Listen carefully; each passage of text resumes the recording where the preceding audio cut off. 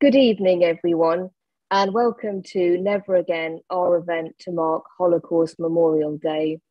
This event and Holocaust Memorial Day cannot be underestimated.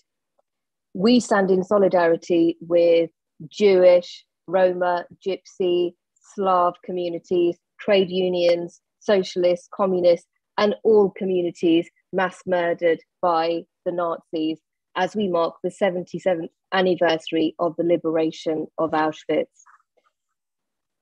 This day must remind us all of the need to unite all those opposed to racism and fascism to ensure that such horrors are never again repeated, which means putting aside differences on all other issues. The theme of this year's Holocaust Memorial Day is One Day, where we take action today so that there is a future without genocide one day in the future. I'd like to introduce our first speaker, who was just a child when the Nazis occupied France in 1940. Colette Levy from France was sent into hiding by her parents, who were later killed in the Holocaust.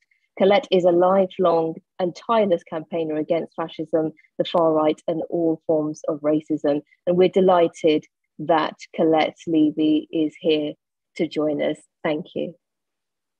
My name is Colette Levy. I was born in France in 1936 in a suburb of Paris called Courbevoie. My mother was French, but not of a Jewish background. She was born in Parthenay, which is a small town in the county of Deux-Sèvres, located below the Loire Valley. My father, Salomon Levy, L-E-V-Y, was born in France of Jewish Sepharad parents, born in Turkey. His family had been expelled from Spain at the end of the 15th century by the Inquisition in Spain. In the summer of 1941, he was arrested at the railway station of Courbevoie.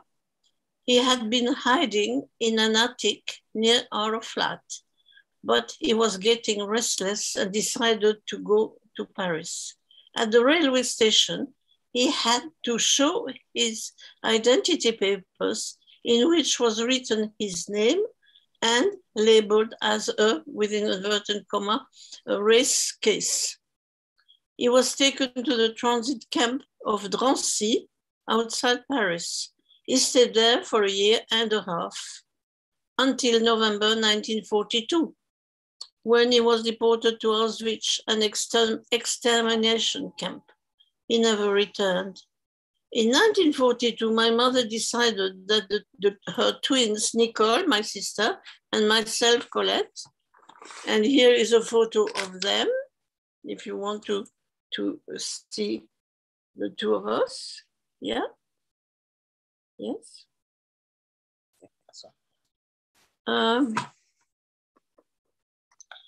We had to go into hiding in a free zone, which was still free until the end of 1943. So it was still outside the area of the Vichy government. She put us on a train on our own, age only 6.5. We nearly jumped out of the train when it slowed down, crossing a station, which we thought was our destination. We were collected at Poitiers, the local town, and taken to my mother's small town called Parthenay. We were staying with cousins of my maternal grandfather, but they neglected us, so we were moved to a tiny village called Sancerre-sur-Vienne. We stayed with our other cousins of my grandfather. The woman who looked after us was called Léon Grousset. She was a wonderful woman. Here she is. She was an orphan, married to a man who worked at the village bakery making bread. Léon was very good to us. The family was very poor, but looked after us well. We were going to school, but our names were not entered on the registry of the school, as the village was partly collaborating with the Vichy government under Pétain, who was now allied to the Nazi regime. We did not play with the local children, as many parents of these kids were on the Vichy side. No? We were baptized in the Catholic Church and went to church on Sundays, although we were atheists like our parents. In August 1944, a battalion of the Wehrmacht occupied the village for a week. They had gathered the men on the cattle field to be shot. The women, children, and old people were going to be put in the church, and which was going to be set on fire. They had already destroyed the nearby village of Oradour-sur-Glane. They claimed that the resistance, who were quite active in the area, had stolen the gold they had kept in a cache, gold that the Nazis had collected from the population, raiding houses, pulling out even gold teeth, and stealing jewelry. Our primary school teachers came from Alsace-Lorraine, which had been occupied earlier in 1870 by the Germans up to 1918, when it was returned to France after the First World War, and became again German in 1940. Our teachers had emigrated to the Free Zone to avoid the Nazis. They spoke fluent German. They discussed with the Nazi commandant for 6 hours, telling him that they would be caught and killed, and that it was the end of the war, as Paris had already been liberated. Finally, the commandant decided to leave the village, as he remembered that when he was a prisoner of the First World War, he had not been ill-treated by the French army. So the Nazis left the village and we escaped death. We were 8.5 years old. The trauma of that experience is still with me today. Now, my mother had to collect my father's dirty clothes from the Drancy, the transit camp. And when she returned them, she enclosed jars of tomato jam. In the collected clothes, there were empty jars with messages from prisoners, from other prisoners of Drancy, placed under the lid. My mother sent them to their families, as she was working for the administration of the post office.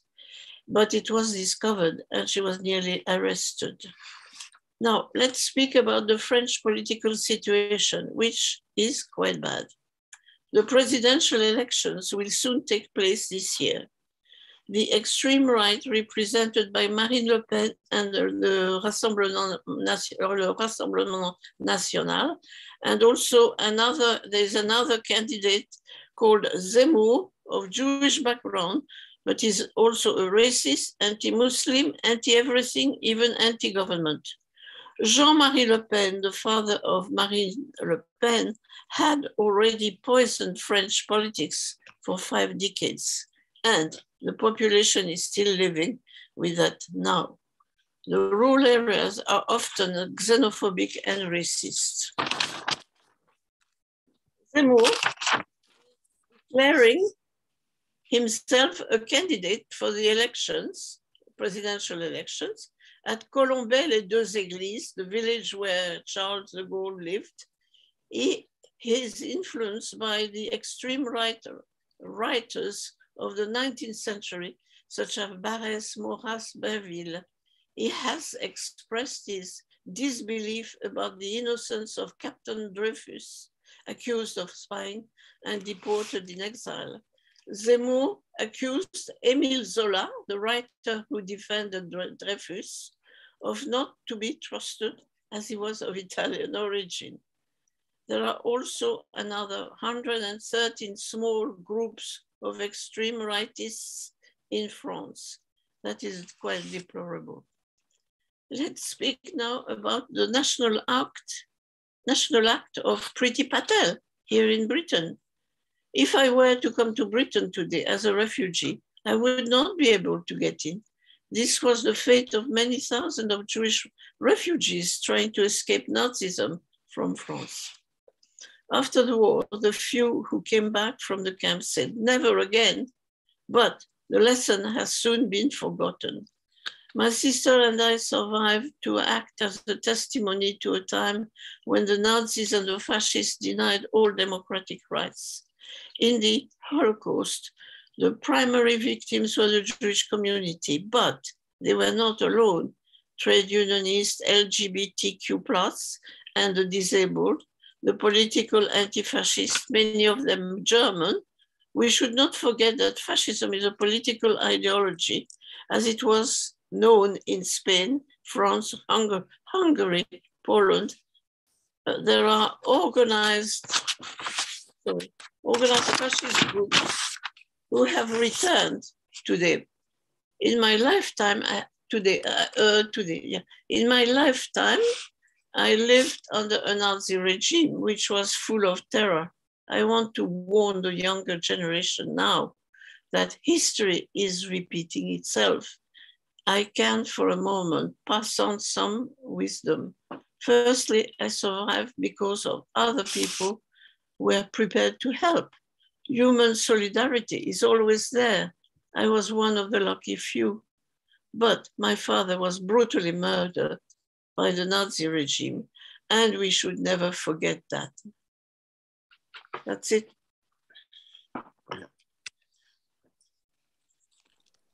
Is that okay? Thank you so much, Colette. It's always just so powerful to hear your first-hand story of what it was like to survive and live under Nazi persecution. So thank you so much for taking time out to join us this evening. It's just very powerful to hear your story, and it just reminds everyone of the importance of campaigning against fascism to ensure that its rise is not repeated again, as you mentioned with current examples. I'd now like to introduce our next speaker, who is the founder of the Sinti Roma Holocaust Memorial Trust, born into a Slovakian-Hungarian Roma musician family, the granddaughter of Sandor Abraham. Sandor, who died in 2000, was able to survive Nazi persecution because of his music, but hundreds of thousands of Roma were murdered during the Holocaust. The Sinti Roma Holocaust Memorial Trust campaigned to remember the lost relatives and the living Roma and Sinti who are still affected to this day by the Nazi Holocaust. Our next speaker has also organised opposition to fascist gangs in Slovakia who deny the Holocaust and violently attack minority groups. So I'd like to give a warm welcome to Daniella Abraham. Thank you so much for the invitation from Stand Up to Racism. Thank you so much for thinking of us, Sinti and Roma, who have been also victims of the Holocaust. And as you said, I'm a descendant of the Roma Holocaust. We call it Samurdaripen in Romanes. And we are meeting basically here today to commemorate the victims of the Holocaust by the Nazis. Every year, usually, I give speech about my family, how they have been affected during the Samurdaripen. But this year, I want to focus on the current situation of the Roma in Britain and in Europe. I think everyone knows that this kind of situation, which is many Roma now actually facing in Europe and who are living in Europe, there is no need to further talk about it, like how they are living, yeah? Because here I wanted to discuss basically the situation where is no progress. And I just wanted to ask those people who are behind this agenda in Europe, and probably if this message will get to them, that where is the billions which have been invested in this kind of Roma inclusion strategy. I want to also know that why we need to be stereotyped in 21st century still as thieves, criminals, and some kind of uneducated people. And I kind of disagree with the media here in Britain as well, because what we can see nowadays, the media is trying to show all these stereotypes that we are thieves, we are criminals, we are lazy, we don't want to work. But this is not the truth. I came here to Britain in 2007, and I did not have too much money in my pockets, right? But my ex-husband, he had been working here, and he is educated. He have university.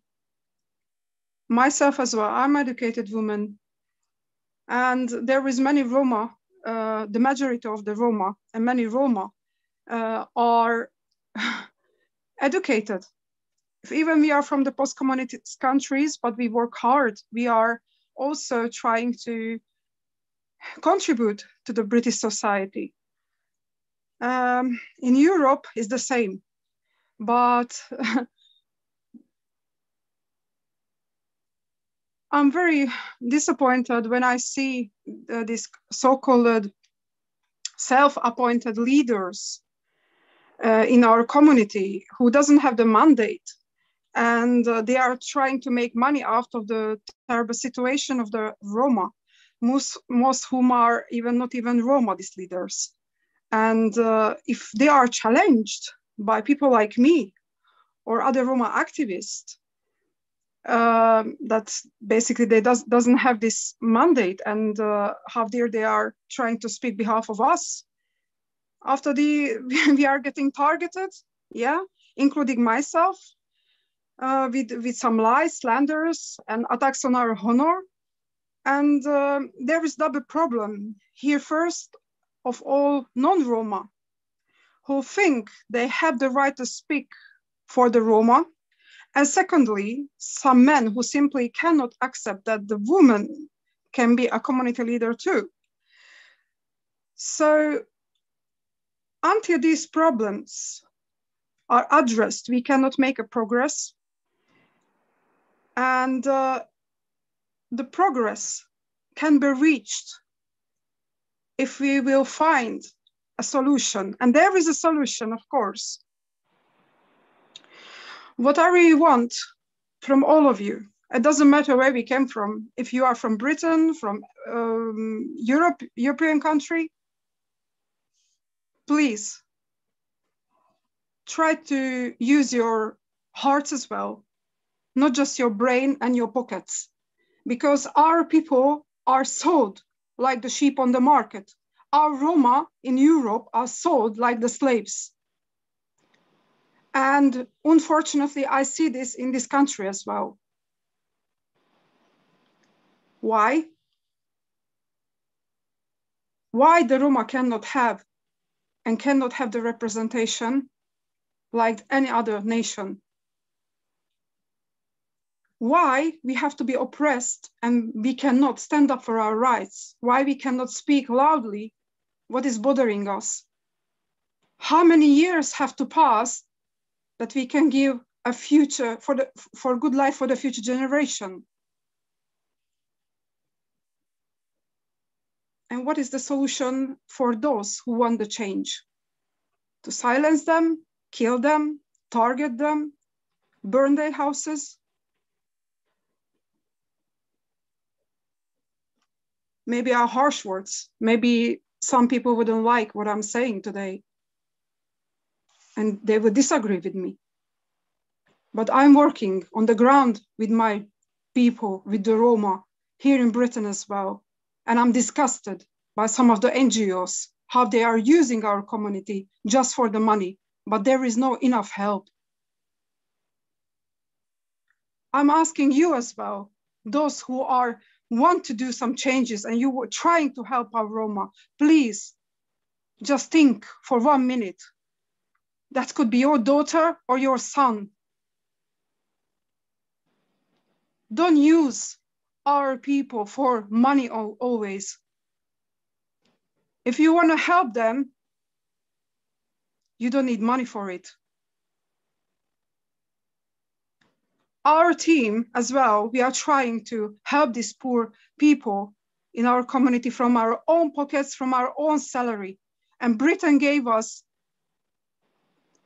equal opportunities. In Europe, we did not have this. Thank you, Daniella. Could you please wind up? Yeah. In Europe, we don't have these opportunities, but I believe that the future generation will stood up and they'll be like just as me or any of us who are seeing this injustice, and we want to make changes. We want to make changes on the ground. And it's the only way how we can do is the education. And this country, United Kingdom, gave us the equal opportunity for that education. Be nice to each other. Respect each other. Love each other. These words are very important. Thank you. Thank you, Daniella. I'd like to remind everyone that this event here today is to remember the horrors of the Holocaust and to mark Holocaust Memorial Day in showing unity of all communities against fascism and racism. Our next speaker, I'm very pleased to welcome Ruth Levitas, who is a professor at University of Bristol, a professor in sociology, who's a long-time anti-fascist and researcher and niece of the wonderful Cable Street veteran Max Levitas. Thank you, Ruth. Thank you, Sabby. We do this week remember all the Jewish and other victims of the Holocaust, as well as the victims of other atrocities and genocides before and since. And as the years pass, there are fewer survivors of the Shoah to bear direct witness to its horrors. So it is both a privilege to hear from a witness such as Colette, and incumbent on us to listen, to really listen. But I think the impact of the Shoah remains with us, not just as historical memory, but in its effects on subsequent generations. My grandparents, Leah, Rick, and Harry Levitas, were among the millions of Jews who fled anti-Semitism in the Russian Empire between 1880 and 1914. And they ended up scattered across the world. Leah was one of 4 children, joining her brothers and cousins in Dublin, where she and Harry married. One of Leah's brothers went to the United States, some of her cousins to South Africa, and her niece Frida to Israel. Harry was one of 7 children. He had 2 sisters in London, 2 brothers in America, 1 brother in Paris. And by 1931, Harry and Leah were also in London. And we think of those Jews who were in Britain during the war, whether they came as refugees in the 1930s or earlier, as being safe. And that was not necessarily how it felt at the time, because there was no certainty of victory. Cable Street in 1936, in which both my uncle Max and my father Maury participated, took place against rising fascism here. And Max, as many of you know, went on fighting racism and fascism in the East End all his life. And my father went on to fight in Spain. But my aunt Toby, Harry's youngest daughter, was just 11 years old when war was declared and 17 when it ended. It was Toby who in 1945 had to complete, on behalf of her parents, multiple copies of Red Cross forms to try to locate relatives in Lithuania and Latvia, to no avail because all of them had been killed. Leah's sister Rachel had remained in Riga with her husband and children, and most of the family died there in 1941. And I name them each year as an act of remembrance that they shall not be forgotten. Rachel Elka Riksmagen, aged 63, her son Moshe, aged 39, Moshe's wife Xenia, aged 37, and their children Maya and Bela, aged 3 and 1. Rachel's son Asher, aged 37, his wife Masha, and their son Mordecai, aged 4. Etty, wife of Rachel's son Sholem, and their 2 daughters, Sila and Miriam, aged about 11 and 9.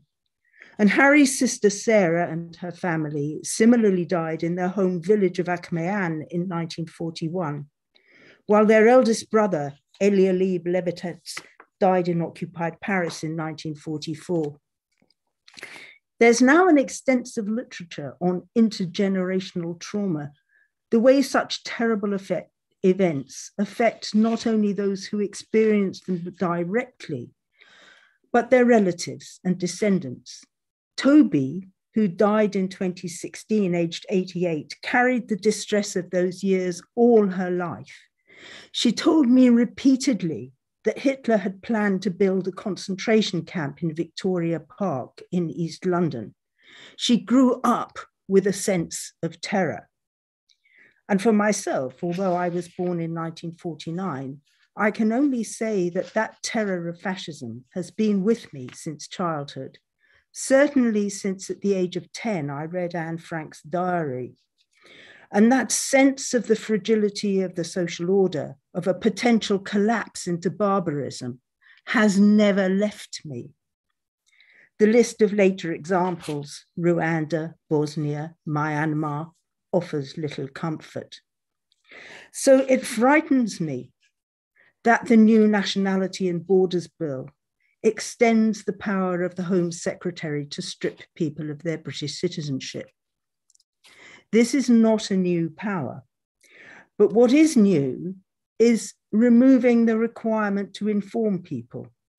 That makes it easier to remove citizenship from whole groups of people, provided they are deemed entitled to citizenship elsewhere.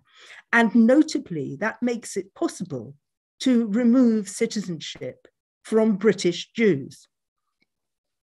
It's a comforting myth that Britain welcomed and provided safe haven for refugees in the 1930s. Numbers were strictly controlled and many were refused visas. Many died as a result. Many of those who were allowed in were interned as enemy aliens. The children who arrived on the Kindertransports, like the Basque refugee children during the Spanish Civil War a little earlier, were admitted to Britain only with financial sponsorship by ordinary people. The state provided no assistance, and their parents were abandoned to their fate. So our national government was not welcoming of strangers in need then, and is not now. In recent months, we have seen images of desperate people aboard inflatable boats, including children, drowning in the English Channel because there are no safe routes into this country for refugees. People driven by war and persecution to try to find a place, a life elsewhere. And each of these people has a name and a story, like my own relatives. Meanwhile, our government seeks to use the Navy to push these fragile craft full of fragile humans back out to sea, and has tried to make their rescue illegal in breach of international law. Refugees are displaced by war, famine, social breakdown, persecution, and increasingly the effects of climate change.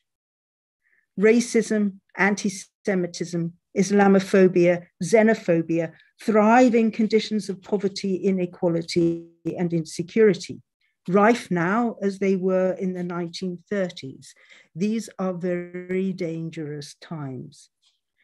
And for those refugees who do manage to arrive, there is often solidarity and support from ordinary people, as well as hostility and danger from others. Remembrance, then, must therefore also be a call to vigilance against the racisms, persecutions, and exclusions of our own time across the world, and to active support for the stranger seeking sanctuary. We all come from somewhere, and many bear the scars of those journeys.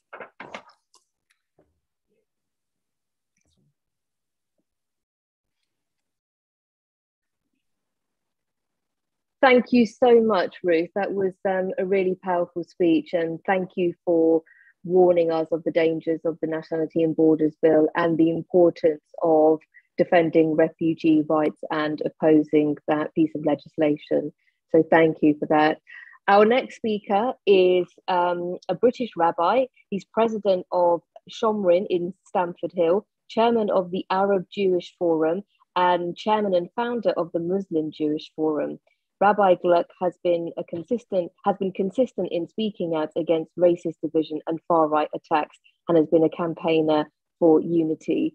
So Rabbi Herschel Gluck, thank you for joining us today and welcome. Thank you very much. It's very touching to hear all the previous speakers. And I must say, I am emotionally deeply moved by their contributions. And I want to thank them, each and every one of them, for what they've said. The theme of this year's HMD is one day. And I think it is a very appropriate theme, because when we look at the big picture of the Holocaust, we can be drowned in such a vast, immense sea of pain that the Holocaust expresses. And what we need to do, I think, is take one day.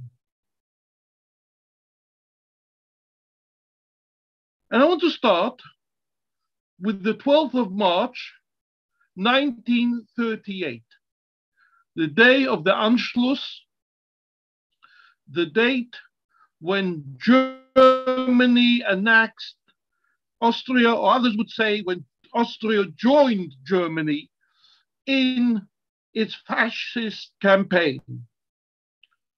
On that day, 12th of March 1938, my mother was a 10-year-old child living in a small village in the Austrian countryside in Burgenland. The name of the village was Deutschkreuz, as the Jews called it, Salem. And up till then, the Jews of the village lived very, very well with the non-Jewish population.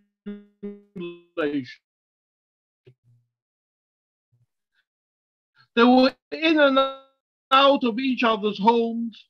They fell through stones and attacked the Jewish community, including my mother's childhood home. There was a pogrom. And the very next day, on the 13th of March 1938, Salem became Judenrein. All the Jews were expelled from the village and ended up in a ghetto in Vienna after about 500 years of living in this village.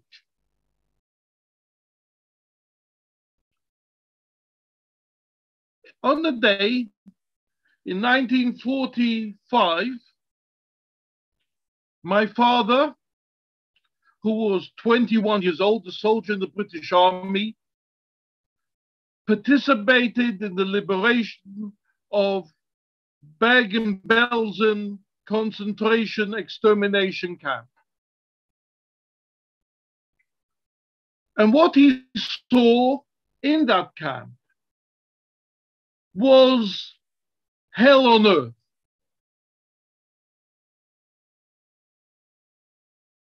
But he didn't see this as an end. He saw this as a beginning to help the survivors continue to survive, and not just survive, but survive with dignity, with self-respect, with the ability to earn their own livelihood. He commandeered a large building, requisitioned over 100 sewing machines, and got the survivors into the building to work and share the profits of their labors amongst themselves. That they should feel self-respect, that they should feel that they are still valued members of society who can contribute to society. He came back to England with exactly £1. Other people made loads of money, and he was a wise and capable person. But he felt that the time that he helped those people, those survivors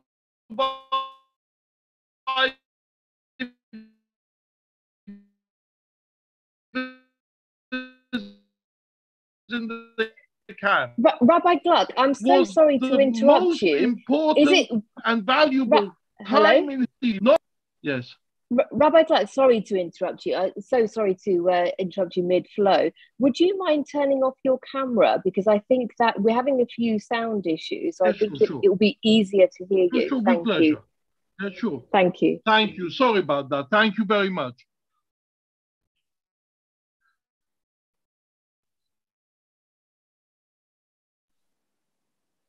Please continue. I think we want you to continue your story, but yeah, just with your camera off so that we can hear you better. But please continue. Thank you.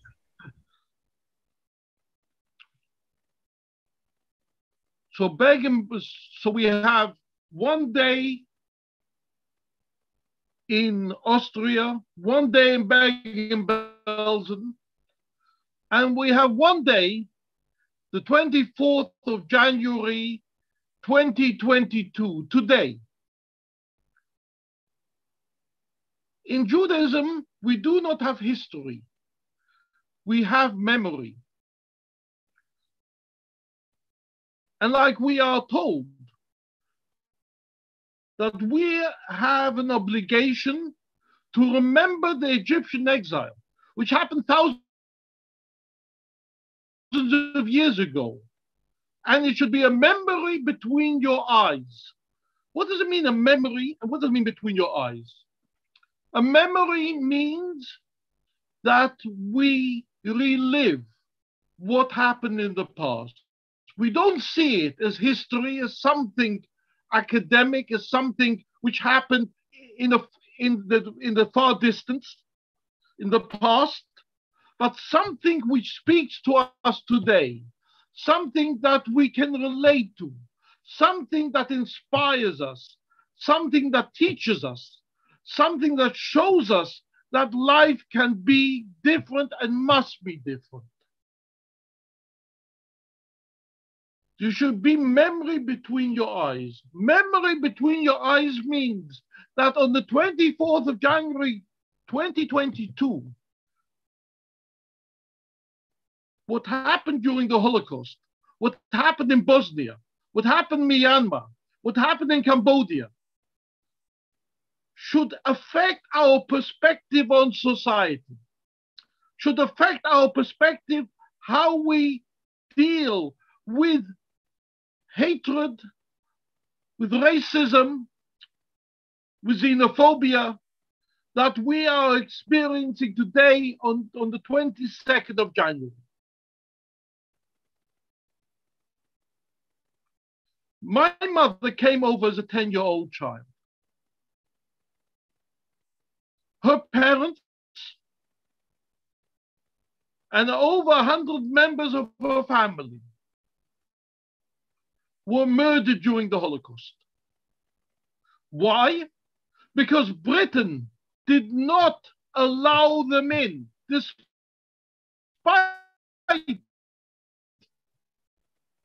heroic efforts by my mother and her siblings to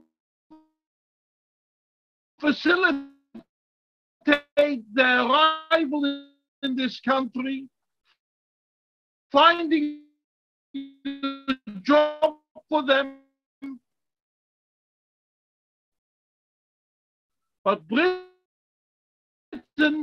had closed the doors.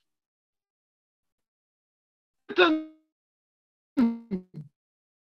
in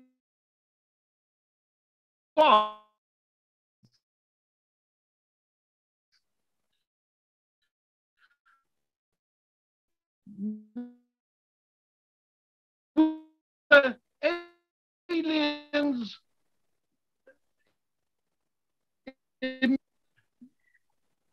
We're so sorry, Rabbi Gluck. I'm going to have to stop you there. We're having problems hearing you. Yeah, so sorry about that. Yeah, we were just struggling with the sound there, Rabbi Gluck. But that was amazing. That was because with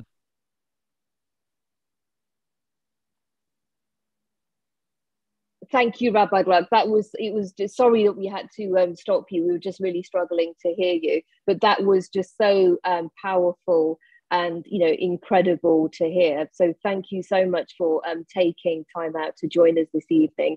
We really appreciate that. Thank you.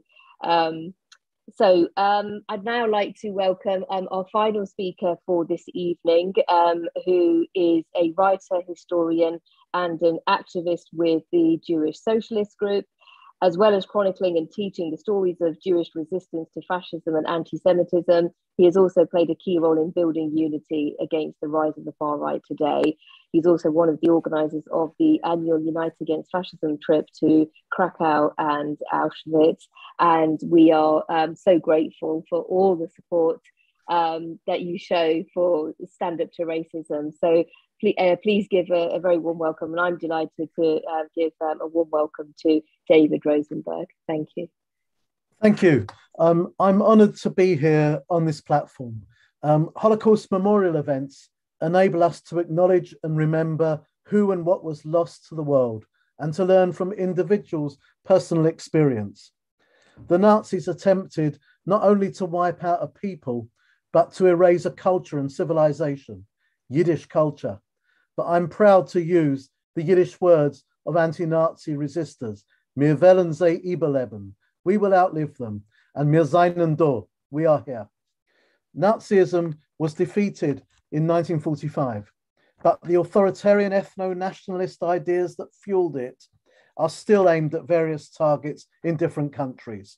Our responsibility is to build an inclusive, united resistance to those ideas today and draw inspiration from those who fought fascism before us.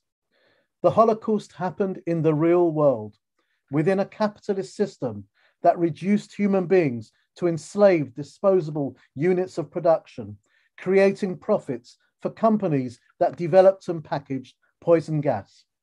This economic system channeled the skills of trained architects, engineers, scientists, physicians, administrators to create factories of death that deprive the world of talents and potential of millions of other human beings whom they labeled inferior.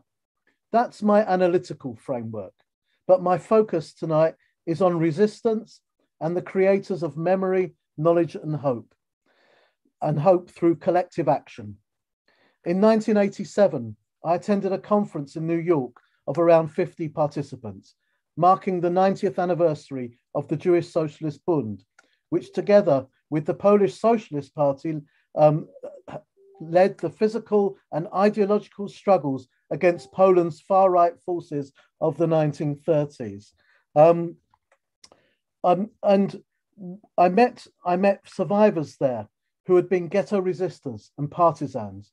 In one session, we heard from Vladka Mead, a quietly spoken woman whose mother, brother, and sister were among more than 900,000 Jews and 2,000 Romani gypsies murdered at Treblinka, a number exceeded only by Auschwitz, whose liberation we mark this week.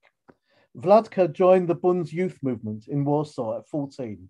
In her early 20s, she was part of a network, mainly women, who collectively known as couriers, who lived beyond the ghetto with false papers. They traveled around Poland under the Nazis' noses, smuggling themselves in and out of ghettos, delivering forged identity cards, messages, underground newspapers, and later guns, grenades, and other weapons. The resistance fighter Marek Edelman remarked, most importantly, she delivered hope to those people walled off from the world. I have a 90-year-old friend in London who owes her life to Polish Catholic families who hid her after she and her twin sister were smuggled out of the Warsaw Ghetto. But she also owes it to Władka, who visited regularly and made payments to those hiding her. The Jewish Historical Institute in Warsaw has a permanent exhibition today celebrating Emanuel Ringelblum, who co-led a network of mutual aid societies, organizing underground soup kitchens and secret educational and cultural initiatives. But above all, the exhibition highlights an underground research project he founded, calling itself Oyneg Shabbos, Society for the Pleasure of the Sabbath. 12 co-workers documented and archived what was happening to the Jews in the ghetto under Nazi occupation. And they had contact with around 60 others who, to protect the secrecy of the operation, knew very few of the others. They distributed questionnaires and notebooks and collected them. When mass deportations began in July 1942, they recorded the destruction of the people and sent that information out of Poland through clandestine routes. Its archived materials were buried in metal boxes and milk churns. History, they say, is written by victors, but here it is described by the victims on the eve of destruction. Researchers are still making new insights based on those archives. The first cache was unearthed in 1946, the second in 1950.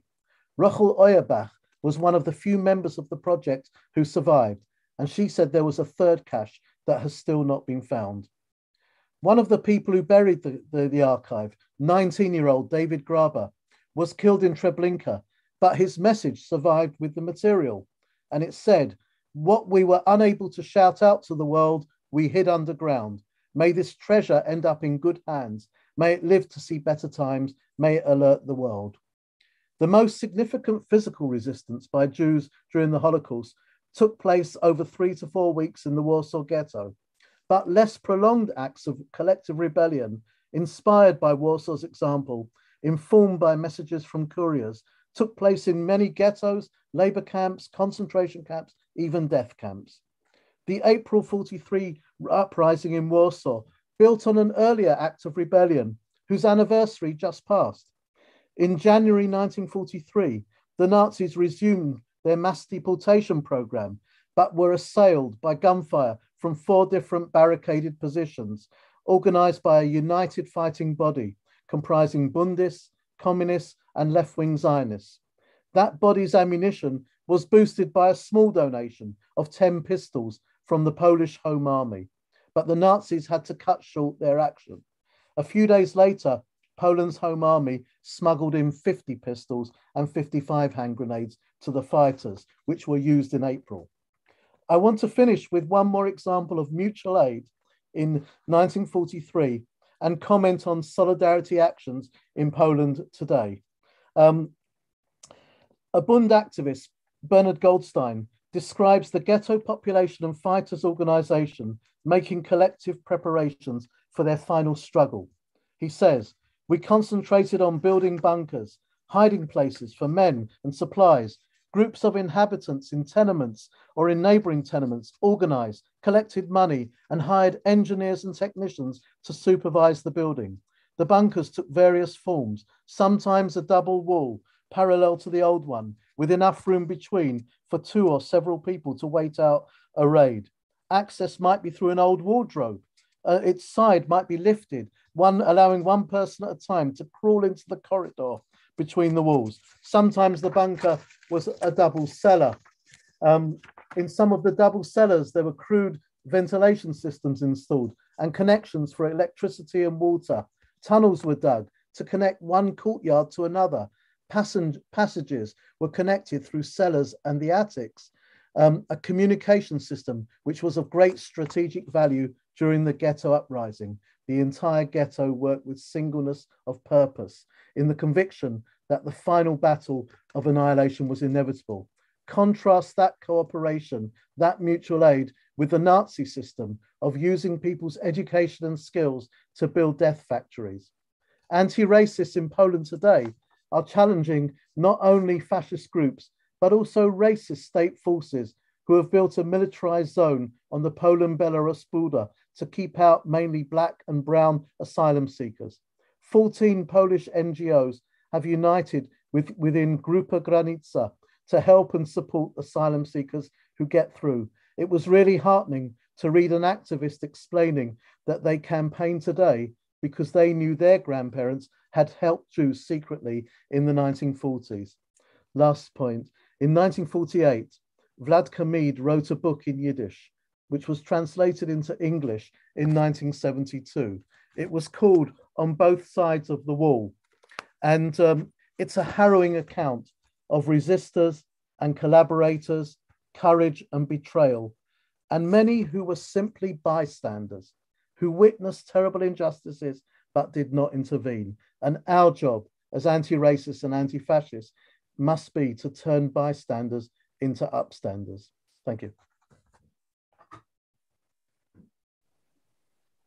Thank you, David, for that. That was always a pleasure to hear from you. And thank you again for joining us this evening. We do have another speaker. Apologies, I think I said before David spoke when I introduced him that he's our final speaker. He's not. We've got one more speaker, and I'm very pleased to introduce him. He is the co-convener of Stand Up to Racism along with myself. So I'd like to introduce Weyman Bennett. I'd like to start off by thanking all the previous speakers. I want to thank David, who's a long-time campaigner and goes every year with us to Auschwitz. He hasn't been able to go because of the terrible pandemic at the moment, but we will be resuming that. I want to thank Rabbi Gluck, especially for standing on every roundabout opposing fascists today, as well as remembering all the opposition that's taken place. I want to thank Ruth, and I'm very proud to have stood next to her uncle on many demonstrations who never stopped fighting and never stopped speaking. I want to thank Daniella for speaking out for what happened at the Roma. And above all, I want to thank Colette and her sister who survived the attempt on the Holocaust. And I want to remember her father, Solomon Levi, as well. Levy, because one of the reasons why I want to remember them is because I think Stand Up to Racism and Unite Against Fascism would not be here if it wasn't for the resistance and tradition that was carried by other people. And I want to remember some of those names. There's a man called Henry Guterman that helped to set up and fight what happened inside. He was from the Kinder Transport. We wouldn't be here if he didn't talk about a tradition of unity. I want to thank Leon Greenman, who's no longer here, who was also a survivor from Auschwitz, who did every meeting as much as he could. And the last thing he said to me was, all I want you to do is carry on the tradition. I also want to thank Honey Rosenberg, who paid for every stage that we had, despite her, in terms of, sadly died last year. And the reason why I want to bring this up is because the message that we say, there's a message that says never again. And when you go to Auschwitz, there's a sign up there and it says, by Santana, it says, those people that forget the past are doomed to repeat it today. And I think that was a profound lesson. The difference about the Holocaust was the industrialized killing. That's what makes it unique. And carried out by a group of people that was organized politically by the Nazis. And I think that one of the reasons why every year we have to make sure that we remember the Holocaust is because there's others. I remember people like Le Pen, who said that it's one small detail in history. They only say that in order to repeat it. And I think that what we're, in my final words, what I'm trying to talk about is really a tradition of resistance, a resistance against anti-Semitism, Islamophobia and racism. And we are going to carry that on because we won't be silenced by those forces that seek to defeat us. And I think that unity and that solidarity is the weapon that we bring today. We're going to have longer talks with Colette. There's many things that she just takes for granted in terms of her survival, which I think as an 8-year-old, an 8.5-year-old, we wouldn't have, many of us wouldn't be able to survive and would have suffered trauma, so that we're recording this as part of the tradition of Stand Up to Racism. But I would like to invite everybody to march against anti-Semitism, Islamophobia and racism on the 19th of March in London, in Glasgow and Cardiff, because we need to join an international tradition that's marching all over Europe against those very things and the world, to say that when we say never again, we actually mean it. And the final thing I'd like to say is that tradition has had made a difference. People like Tommy Robinson lost their livelihood or whatever it is because we marched against those people, the little Hitlers of today. I'm glad to say we destroyed the British National Party. I'm glad to say that we broke the National Front when they tried to march. I'm glad to say we destroyed the black shirts. But that, for us, is a lesson about why we have to carry on the tradition of anti-fascism and to the idea that you can break the Nazis, because at the end of the day, when they try and divide us, what they're trying to do is smash every form of democratic institutions that exist inside of society. And therefore, it's a necessity for us to bring together the maximum unity in order to defeat them. So the final thing I want to say is just thank all the speakers, thank the people for listening, and remember the people that have fought before us, because that's the tradition that we're standing, and we won't be silenced. And I'll stop there.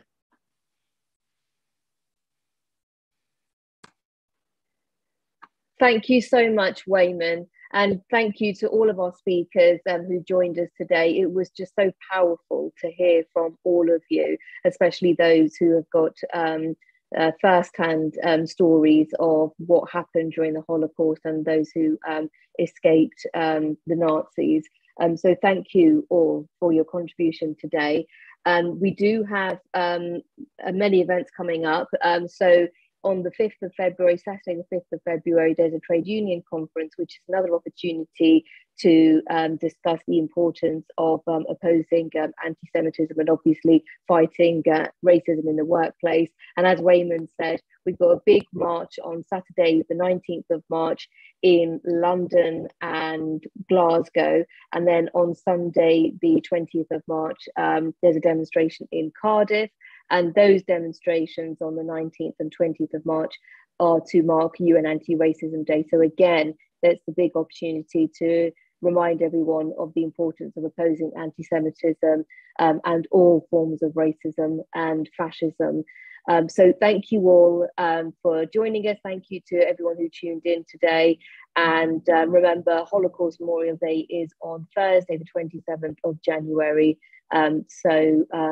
Please remember that day and ensure that we do all we can to fight racism and fascism. Thank you. Thank you.